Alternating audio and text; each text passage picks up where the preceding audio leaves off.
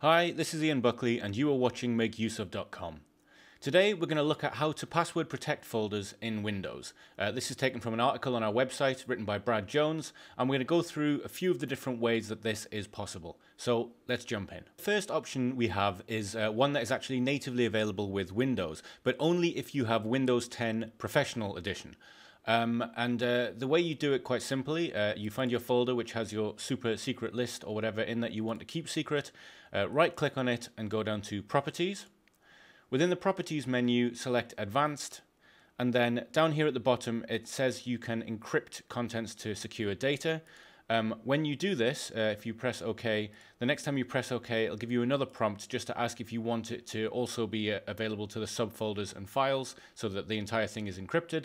Click OK, and you'll see a little logo here that shows that it is now locked. Now, if I click on this, it'll open.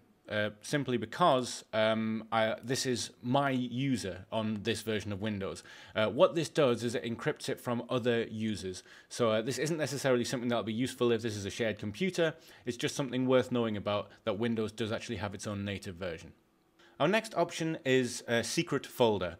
All of these third-party options are linked in the main article on the Make Use Of website. There'll be a link to the article in the description. With SecretFolder, when you open it for the first time, it prompts you for a password, and it also asks you for a recovery email address. Once you've entered those details, the program will open, and it's pretty simple to use. You just click Add, and then navigates to the folder that you want to hide. So in this case, I'm looking for the protected folders. I'm looking for SecretFolder. Press OK, and you'll see it's been added to the list here, and it's already gone. It's already disappeared. The way that this works is now if you close this program, it's invisible, nobody can see it, and the only way that you can open it again is by opening SecretFolder. The only way to get into SecretFolder is by typing your password. And then to unlock it again, you just click Unlock, and it'll reappear, and it's a simple way of hiding folders. Now, I don't know exactly how secure this is. I don't know if this is something that you're hiding state secrets. You might not want to use something like this, but for a free option, it's pretty good. Up next, we have Secret Disk.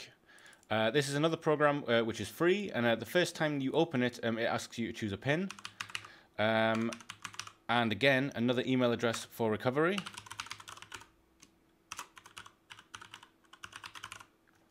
And that sets your PIN. Please do not forget your PIN. Now, this one works in a sort of similar way to SecretFolder, although rather than it just locking and hiding the folder, it creates an entire virtual secret disk for you to use. In this instance, it's going to be Z, and I'm going to give it a name of just Secret, because I'm very original. And there's a few things you can do. For example, you can set a password, so I'm just going to set a simple password here. Right now, this disk, you can't see it, it doesn't exist, but if you select Open Disk, it'll say disk has been opened and visible, and if you refresh your Explorer, you will see we now have a disk called Z. So the way this works is you just take the data you want to hide, cut it and paste it into there, and then click Go Back.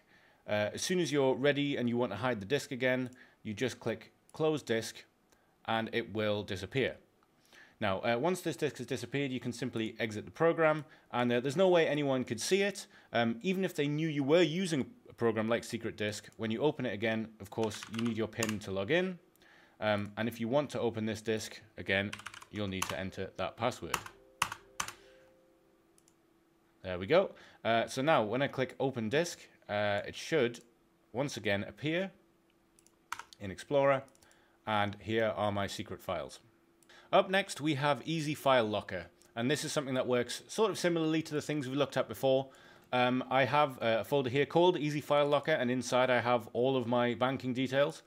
So I want to keep this safe, obviously, and the way you do that is simply by going to Add Folder and navigating to where this folder is. So I have Easy File Locker here, and now it says, you know, this can be accessible, writable, deletable. I'm just going to turn all of this off. And I don't want it to be visible either, so I'm going to press OK. And now it's been added to the Easy File Locker, and as you can see, it has disappeared from the folder that it was in before. Much like the other programs, if you want to, you can set a password. You can just do that by opening the Set Password window here. And so I'm going to add a password and I've successfully set a new password. And much like the other programs, if you quit out of it, there's no way anyone's going to be able to see that folder now. If you open it up again, it's going to prompt you for the password before you get in here.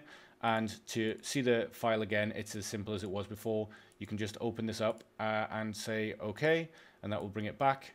Or if you no longer want it to be part of the Easy File Locker program, you just simply remove it. And finally, we will be looking at My Lockbox.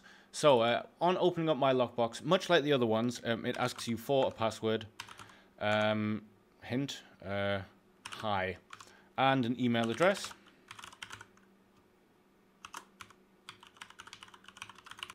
The first time you open My Lockbox, it will prompt you for a folder if you haven't already set one. Or if you're like me and you have opened it before already, you can just set a new folder by going to Set Folder and going to where you want to have your folder protected. So in this case, I have a folder called My Lockbox. Inside it, I have my embarrassing school memories. And simply, if I want to protect it, I just click Lock. Now that this is locked, much like the other ones, it's disappeared. I can get rid of that window. There's actually two options for My Lockbox. If you double click on My Lockbox itself, it will prompt you for the password. And it shows you this, which is a sort of Explorer version of things they have themselves. You can use this in order to choose which place you want to lock. I don't quite understand the point of this particular part of it, but if you click on Open My Lockbox Control Panel, or you just go straight to the control panel, it will bring you back by password to exactly the same place we were before. And once again, if you want to lock or unlock the folder, you can just click Lock or Unlock. It is worth noting that when I opened this browser, it unlocks the folder automatically, which is why you can now see it without me having to physically click Unlock here. So that's about it for this video. Quickly going through just a few of the ways you can protect a folder in Windows. With all of these things, these are simple ways of hiding a folder from someone else. I wouldn't necessarily trust this with important corporate data or anything truly important, but they are useful ways to hide a folder, but they do just hide it. If you want to fully encrypt a folder, you need to use a piece of software designed for that. One thing I could suggest is Axcrypt. We're not affiliated with them in any way. It's just one that I have friends and I know that they use it and they say it works well. But I hope this video helped you. Don't forget to subscribe to the Make Use Of YouTube channel for more weekly tech tips and giveaways. Thanks for watching. Bye-bye.